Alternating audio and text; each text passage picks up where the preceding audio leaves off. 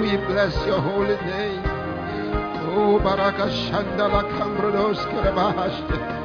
We bless your holy name. Ebarondes Cobra Shalamanda la Basata. We bless your holy name. Oh, Rashalamanda. Ikabasoja la Kanda la Brasete Disata. Ikamosa Broshanda Kosa Prastelidi. Thank you, Holy Spirit.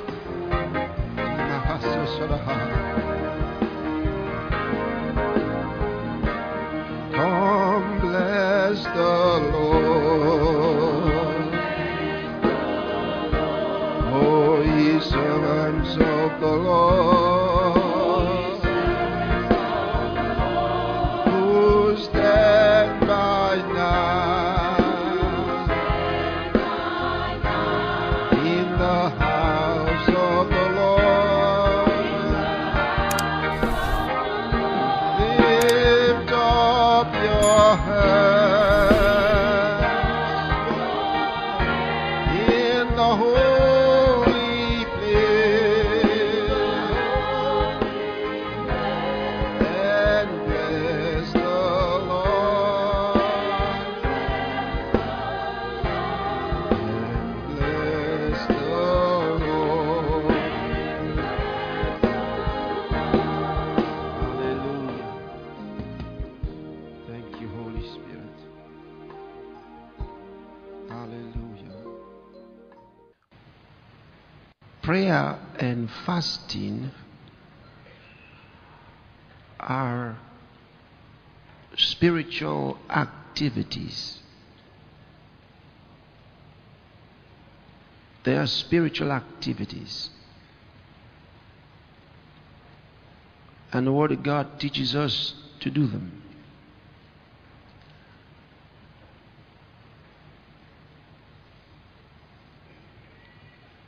Prayer is not just asking God for something. There are different kinds of prayers, as you know. Apart from asking God for something,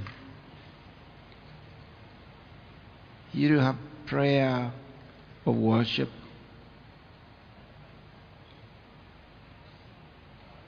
You also have prophetic prayer. Now, I don't know what many people call prophetic prayer, but I can tell you what I call prophetic prayer, because if you open the Bible, you will not find a particular term, prophetic prayer. Okay? So anybody might want to define it any way he wants to. But prophetic prayer doesn't mean prayer with prophecies. It means prayer in which you tell forth the Word of God. You pour out the Word as the Word is stirred in your spirit. You see, you pick those words as they come in your spirit and speak them out. The Word of God is stirred in your spirit, and you speak them forth. That kind of prayer is inspired of the Holy Ghost. See, so that's another kind of prayer. And at a time like this, when we have prayer and fasting, the two most important types of prayer that you should have are this prophetic prayer I just talked about and prayer of worship, prayer of praise and worship.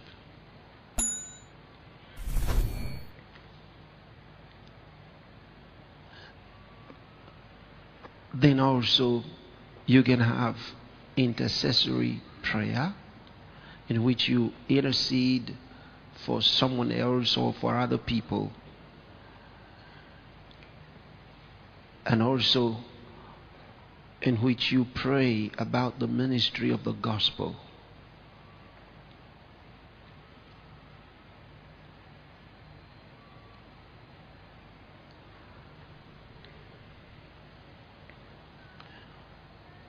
Now, something very interesting that we need to understand is that during the prayer and fasting, you don't wait until you come to the meeting to do your praying. We are actually expected to come here for conclusive prayers, which means when we say that you're praying and fasting, you don't do the fasting in here, do you? You fast before you come. Is that right? That means you pray before you come. So you pray and fast before you come. So actually, when we come here, we ought to come with a word, with a tongue, with an interpretation. Are you hearing this? With a blessing, a word of the Spirit, a song of the Spirit, something that the Holy Spirit gave to us at our time of prayer. So we all come rich with revelation, rich with impartation of the Holy Ghost, rich with something from God. That's the way we ought to come in for the meeting. You know why sometimes some prayer and fasting meetings are dull sometimes people don't like to attend because they have a misunderstanding of what it is. They think they are expected to come there to do their praying and the fasting. No, you should have been stirred in your spirit before you came.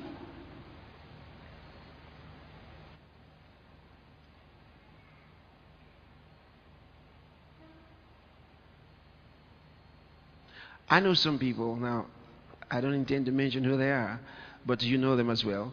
When they are fasting, they tell the whole world, hello everybody, we're fasting, we're fasting, and you better be sure we're fasting. Then, of course they eat both early and late. And then, when it's time to break the fast, they go, hey, let's celebrate like, wow, we're free now. Like somebody ordered them to be punished. So, you're not fasting that way, are you? So is it like when we close the meeting and you want to go and you say, praise God, I almost died. Thank God. Hallelujah. Okay, tomorrow, for example, I said we're going to be coming here at 5 p.m. Okay, what are you expected to do? In the morning when you get up, you spend time to pray. And when I say spend time to pray, I don't mean you pray your 5-minute prayer and get up. No. If you're not sure what to pray about, I can give you an idea.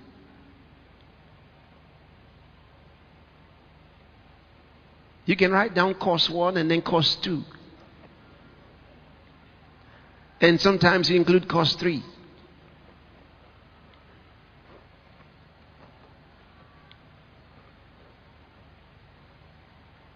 So in course 1, you're praying about your nation, the leaders of the nation.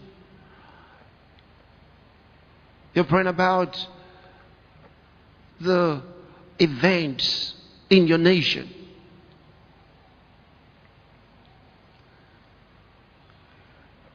All right?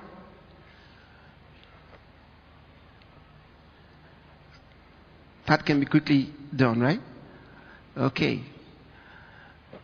You move into course 2.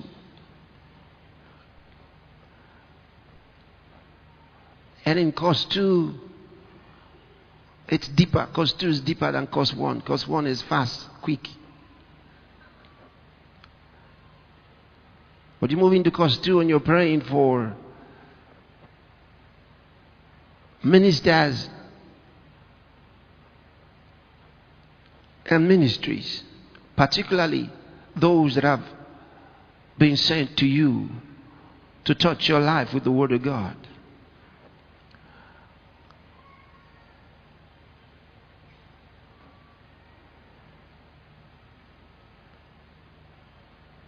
And you're mentioning their names. You're praying for the pastors, you're praying for the PCF leaders, you're praying for your cell leaders. Because you've got to pray for them. They minister to you. The more you pray for them, the more God gives to them to share with you. Then you move to course 3. where you start mentioning the names of individuals,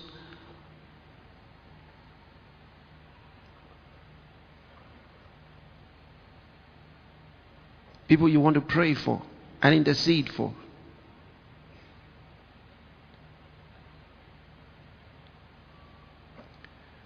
So those are causes 1, 2, and 3. Then we call that the shallow side. Causes 1, 2, and 3. They move to the deeper side. Okay? For cause 1. There you're now taking nations and possessing them in the realm of the spirit. Not just praying for the nation, now you're taking nations.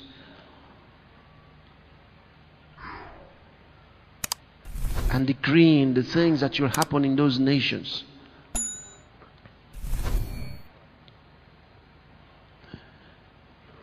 And in cause 2, you're praying specifically now with revelation concerning the ministry.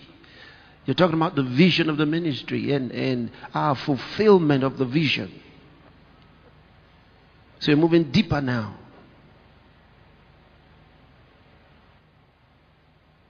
So you pray with revelation for the ministers you're praying for churches, for the growth of the gospel around the world.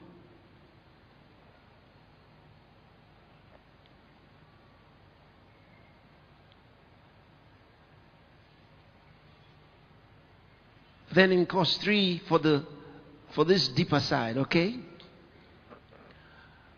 Now you're picking individuals, not just people who have some problems that you know.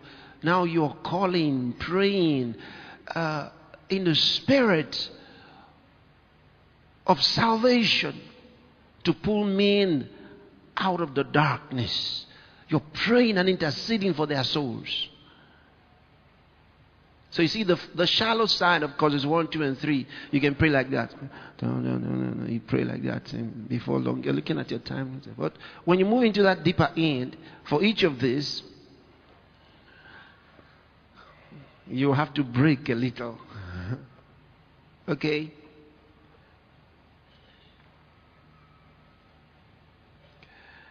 So, I'm trying to tell you, if you say you don't know what to pray about, you can take this one. But I mentioned something to you, and I said the most important kinds of prayer for a time like this are 2 kinds of prayer. The first one is a prophetic prayer, and the second one is a prayer of praise and worship. Those are the 2 most important kinds of prayer when you're having prayer and fasting like this. Day 1, day 2, day 3. The results of such praying, if mixed with faith, will linger a long time. A long time.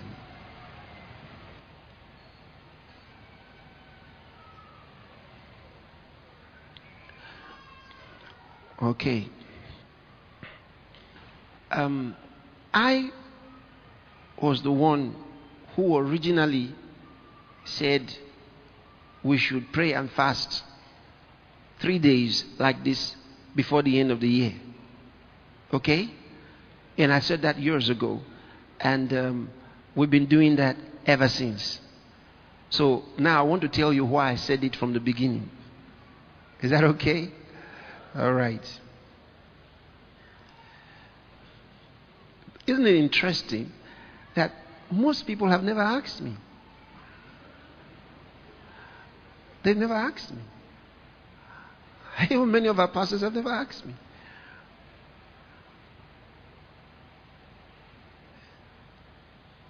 You know, if you don't know the purpose of something, you may abuse it. Did you know that? If you buy an equipment and you don't know the purpose for which that equipment was manufactured, you may abuse it. misuse it. And you may not get the best results. And then